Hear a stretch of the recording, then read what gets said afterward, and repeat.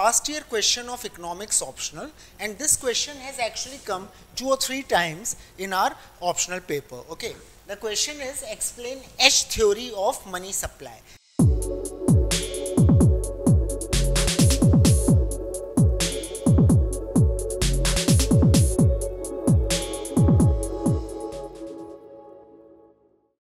Hello everyone, a very good afternoon. Welcome guys to Plutus IAS. Guys, today we are going to solve a past year question of economics optional, and this question has actually come 2 or 3 times in our optional paper. Okay, the question is explain H theory of money supply. So guys, H theory, also known as quantitative theory. This H theory is also referred as quantitative theory of money supply,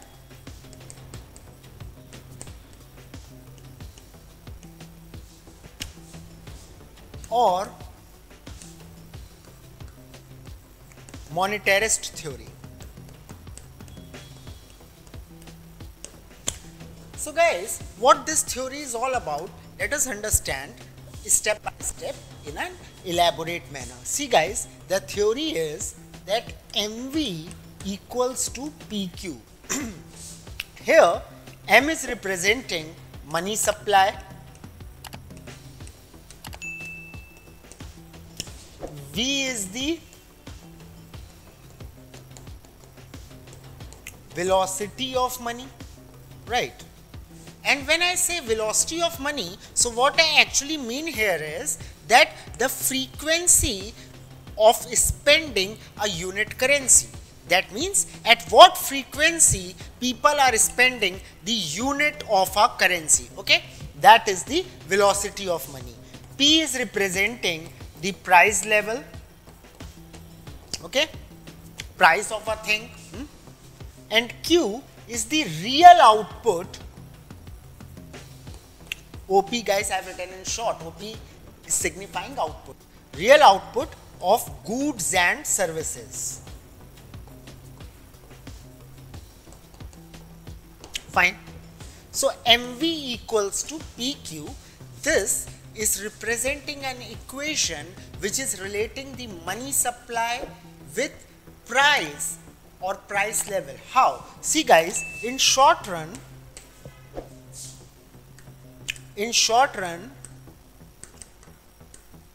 right, if we talk about short run, you know, velocity of the money will remain constant.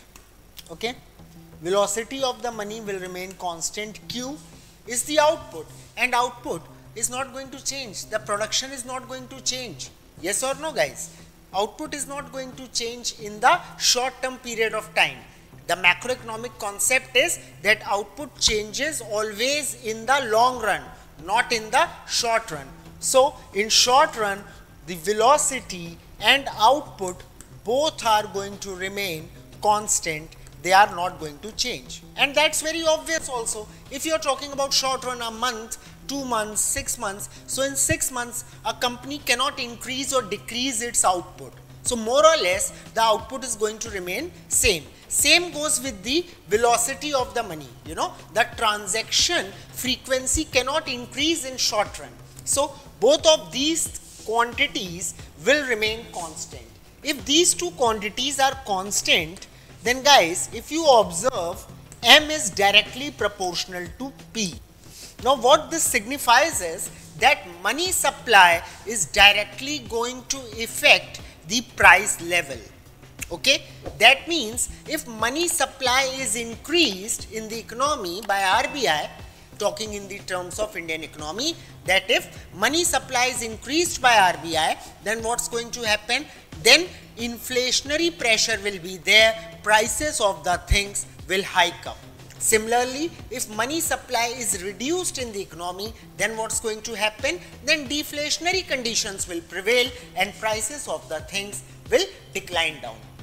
So keeping this equation in mind, the monetarist economist, they suggest that the central bank, in case of India RBI, that the central bank should not increase the money supply or decrease the money supply to a large extent. We can say in refined way that growth of money supply should be controlled by RBI in such a way that it does not lead to inflation or deflation in the economy. So growth should be subjected to the economic growth. I am going to write it here, that RBI has to keep in mind that growth of money supply, MS short form I am using for money supply, growth of money supply should be consistent with economic growth. And guys, when I say economic growth, I mean long run economic growth. Growth of money supply should always be consistent with the long run economic growth. Getting my point? So if economy is going to develop, it is going to grow at a fast rate in the future. So depending on that, growth of money supply should be increased. Okay, money supply should be increased. If economy is going to develop at a lower pace in the future, keeping that thing in mind, the money supply growth should also be applied.